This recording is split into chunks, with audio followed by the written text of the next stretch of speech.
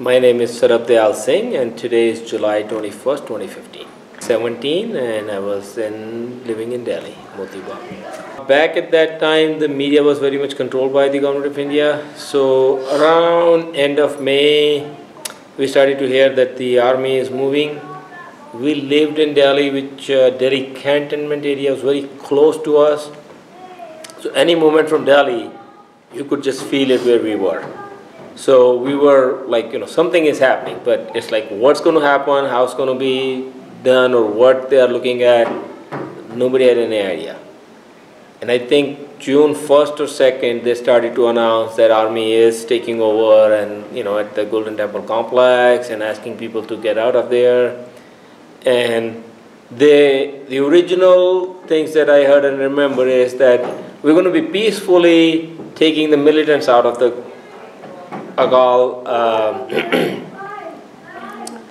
Darbar Sahib complex from the Darbar Sahib complex, but that's what was like, we'll peacefully bring them down and we'll take them in the custody.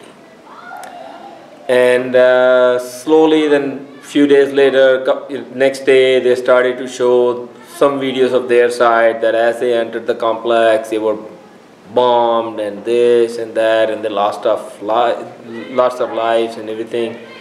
And then they started their propaganda showing that, we have all these arms and ammunition that was stockpiled at the Darbar Sahib complex. And they just started to show all the Sikh military leaders. They had him all the way on top. And they just started to show the propaganda that, we are flushing all the terrorists out of there, and they're giving us a big resistance, and we are fighting, and that's what they started to do. And I think June 5th or 6th is when they said that, we killed Sarabdayal Singh ji, and they were showing his body, and they're saying that this movement is completely wiped out. There's no more terrorists. They were not showing the damage at that time to the complex or anything. Their cameras were giving exposure, but on a limited places. That's what they wanted to show.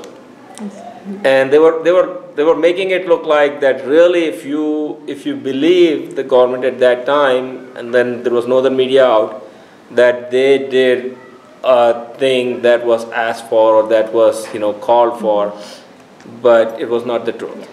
I had doubts, and that's not like only I had doubts. Any person down there had doubts, but it was so controlled that before '84, before that happened, they have put laws together where they had put any foreigners restricted area. Even the Indians that are not, they don't belong to Punjab, they didn't have a permanent residence in Punjab like we were not allowed to go to Punjab. Like, is it the same part of the country or is a foreign country? There were no visas also, but there are special permissions. So people, it was not just happened that week. It was planned for few years. All the TADA, Terrorist and Disruptive Act, and so they had instituted those in a very planned way, and so much in advance that. But they were so secretive about it that you couldn't figure out what they wanted to do, but they were doing that in progression of time, and that's what they did. So this was their big show, and they were showing it off that we just suddenly came along and we found out that these stockpiles of weapons and these terrorists are hiding, and we took them out. But a normal person in Delhi, Hindu or Sikh or anybody, they were not believing it that's what happened. But they didn't have any other information. No, I didn't visit Darbar Sahib until probably I think 98, 99 or maybe later. That happened in '84, and 1989 I moved here, and in between there was still, the media in India was still very restrictive and everything. There was not much of the information. All the information was one-sided. So we could not find the actual extent or actually what happened. Even today we don't know. But we have a lot more sources, we have a lot more information. It's not just what the government says is there. So it's like after 89 when we moved here, we had started to find out. Most of it happened when the internet came up. Yeah. People have putting their own homemade videos, pictures, and those kind of things. When they started to pop up, then you have to piece them together. It's still not a complete picture. It's a puzzle that's still piece them together. But that's what you find out, that it's not what the government said. It's not what they are saying even today. It's just what they wanted to do, and they were planning to do, and they did it. These are the few days that even after 30 years, so 31 years approximately, I can still visualize in my mind. My college was quite a distance from my place, but 17-18 kilometers, which for Delhi is a big distance. So I was there on the morning of 31st, and we heard the news early morning that Indira Gandhi got shot dead, and shot at, and she's very critical. So at that time, the first news or so did not have any mention of anything, who was the shooters and what happened, nothing. But soon after that, probably maybe half an hour later, they started to say it very clearly that his Sikh bodyguards, so they killed him. They shot at her, and she is in the hospital. So hearing the news in there, everything, all businesses, offices, they started to close, even though there was no official announcement that she's dead, but it's just the anticipation that she's shot at a very close range. So she's probably not going to survive. So the things started to close. Our college administration also decided that it's not in the best interest. Students are there, so they just said, go home.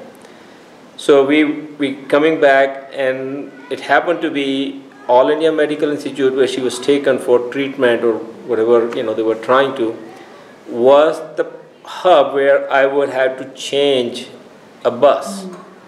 And we were outside that, and the amount of police and everything that was taking over, because that's one of the biggest hospitals in Delhi, and it's always so full, and there were just a lot of security was around it. We got off there, we were 4 or 5 friends, we got up there from one bus, waited for the other bus, got the other bus, came back home. So I think about noon I was back home, and then we were just taking it easy. Everybody was glued to the radio and the TV, and they were just doing their song and dance. Finally, I think around 1 or 1:30 they announced, maybe earlier, they announced that she is dead now. And but the official announcement, because the president was out of the country and they were waiting for him to return. He was on his way back, hearing the news. So official announcement won't come until later.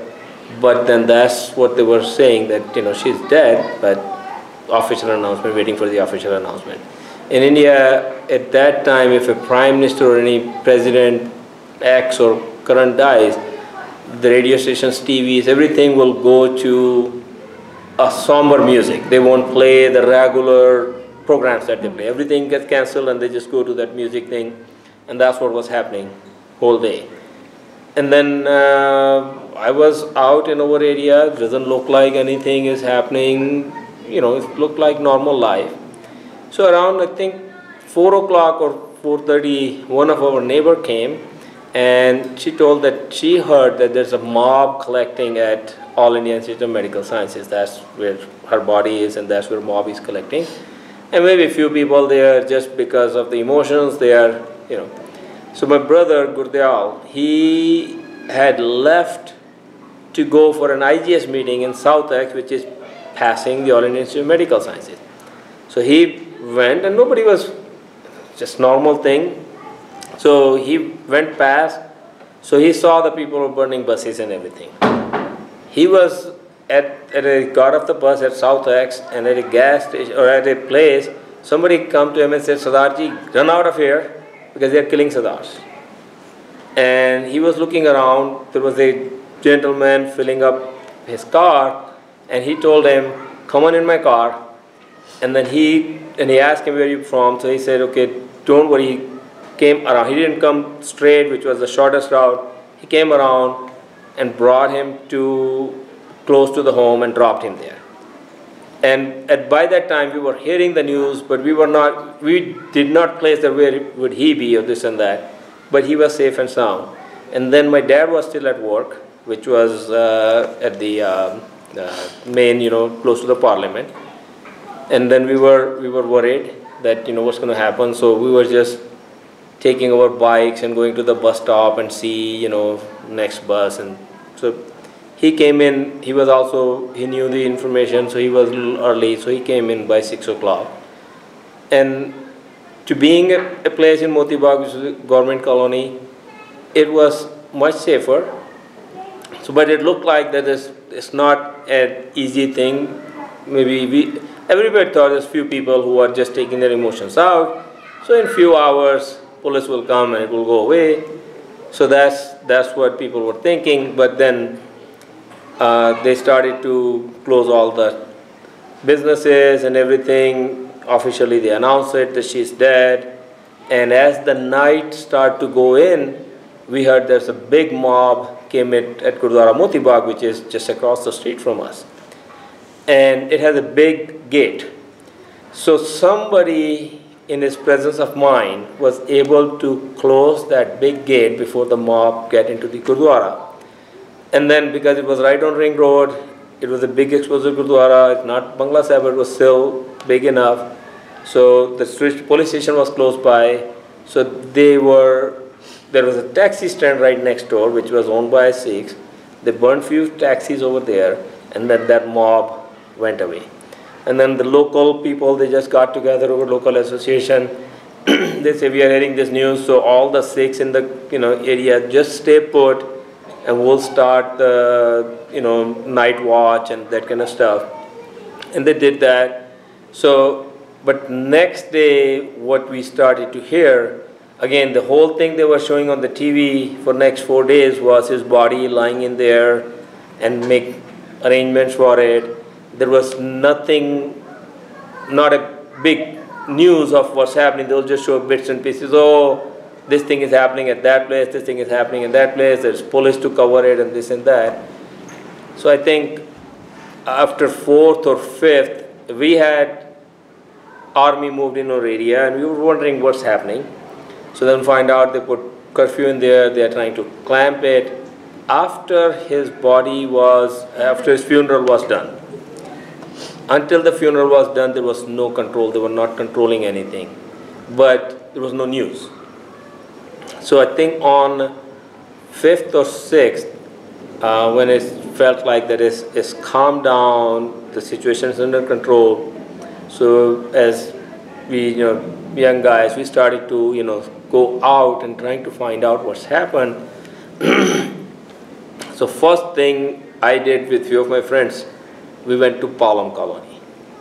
And this is 3 or 4 days after the main thing happened. But you could still smell burning bodies in that area. You could still see blood on the streets. I didn't see a complete body, but you could see there was some body parts in there. And then we went to the local Gurdwara and find out that it was completely burnt. It was burnt like it was not just somebody just took a little fire. It was like you put a lot of kerosene or whatever you did. This was burnt very badly. So then we started to take, and there was no government inside taking care of it. They were saying that people are in the camps. We started to find out where those camps are. We went there, asked people. The story was you could not hear it. How the people were dragged, burned, killed, rotted. It was that you couldn't believe it, that's what happened. And this was just one place, Palam colony, that So we were like taken aback a lot. I had a couple of my Hindu friends with me, and they couldn't even believe it that this happened. And Any place you go, people were actually at that time, the local people were scared of us that we are coming for revenge or anything, but we were trying to see what was happening. So then there was Sikh organizations started to go for it. There is appeal for all the funds and this and that. So the thing was, do we take care of the people who died or do we take care of the people who survived? So I spent few days helping in the camps, getting, I was not that at that time was the person that I would talk to people. I would just hear them, but I won't ask any questions. I think I would just want to see, if I can get something for them, get them that thing, but not. So it was long few days. But then as the news start to come from other places in Delhi and you start to hear, I never visited any other place, but it was even worse. The trains and everything, it was worse. All our friends and relatives, they were physically safe. There was nobody died or anything. We had cousins, their house was looted, but they had a Hindu renter in there. They had 3-story house. In middle, second floor was that guy. So they didn't burn the house, but they looted it badly. And there was the other family close by who took them away from there. I had couple of friends in Palam. They lost 2 of the family members, and one was I think 14 or 15-year-old. He survived by cutting his hairs. My friend, he was out of town. His elder brother and his father died in there, and he was out of town. He was not in there, so his younger brother, they cut his hair and survived. Then we had some neighbors who used to live to us. They moved to Tilak Nagar, and there were small communities around Tilak Nagar. There was a lot of loss was there. They were all had to cut their hairs. 5 members of the family. Their house was completely burnt, but they survived. They were one of them was beaten very badly, but he survived. He had, I think, nose broken and everything. And they call it their lucky break. Whatever happened, these guys, they pulled them out on the street and this and that. And there was one of these isolated police officer. It may be that it's just by accident. He did a fire in the air or something. So the mob kind of and they just left them and went, and that gave enough chance for these people to get out of there. But their other neighbors and everything, nobody survived. The first thing that happened after 1st June and then November '84 was that you completely lost the faith in the system. We were like, is this system capable of? Sikhs have done so much for the country, and now they are, and it's as you start to get the information, it's like you could just feel it. It's planned. It's not just happened. It's the mob just didn't show up. They planned it. They executed it. I've heard from people that they were planning that attack on actually a few days later on Guru Nanak Dev Ji's birthday. They were planning the attack against the Sikhs. Not sure if it's confirmed or not. So they have already prepared for it. But this happened just a few days before. So they had all the planning, everything ready. So they executed it at that time. I think Guru Nanak Dev Ji's birthday was November 7th or 8th, something like that. It was not that far. So that's what I had heard. But once you heard all the stories and everything, it was completely planned event. It just didn't happen. So the main thing that happens is that you completely lost all your faith in the system. And then it takes you back that what are we doing here? Forget your protection and everything. That's your foremost thing, but forget that. Are we even accepted in there? So there were 2 sides of the coin where you have all your friend circle and everything, and some of them were, no, it's wrong, it's wrong. Other one was completely tight-lipped. They won't say it's wrong, no, the government is doing, taking the terrorists out and this and that. But when you ask them the questions, how come they, if they said that they're taking the terrorists out, how come they allowed them in the first place? And why couldn't they wait on? There are a lot of other peaceful means they could have done it. Why couldn't they wait on to those, things? Why didn't they, if they were so critical about it, why didn't they ask for some international monitoring, helping? Okay, we have this problem, UN and other things are there, but they didn't do any of that. So then they would say, oh no, why don't we have to bring the foreign countries in over affairs and this and that? So they were all full of, excuses. Yeah. So the main thing is then you lose the faith in the systems. I look at healing at two levels. One is people like me who have seen this thing, who have experienced it, and seen it closely also, not very closely, but closely enough that the healing process is different. And then the people who actually suffered. There's some movies made and some progress done where the actual people who suffered 30 years later has no way of getting any justice. So for us, the lesson we learned is that we have to take care of ourselves first. We can't rely on all this thing. Even after 30 years, when they say the press is very open in India, they are still not covering Sikh events. They are still not covering the plight of the Sikhs. We have to fight for even people who've been completed their sentences. They're still not out. So looking at that. The main thing is that we have to make sure that we can take care of ourselves. And I know one thing, that politically we have to get strong. We haven't, even after 30 years, we cannot say that we have taken that step. And the second thing that we have to do is the money that we donate and we put it in there, we got to put that to the right use. Of course, taking care of the needy is the biggest thing. But we have to start using that money towards our political gains also. There are things that you can do by money in the political section that in the justice side you have to fight a lot to get that. So, but we are still not doing it. So we have to come together. That's one thing. We are still not together. That's unfortunate. We're still not together. We haven't, taken one strong stand that this is injustice, and we have to get justice for it. But that's what we have to do. We have to get it to a point where we can use the things for our political gains.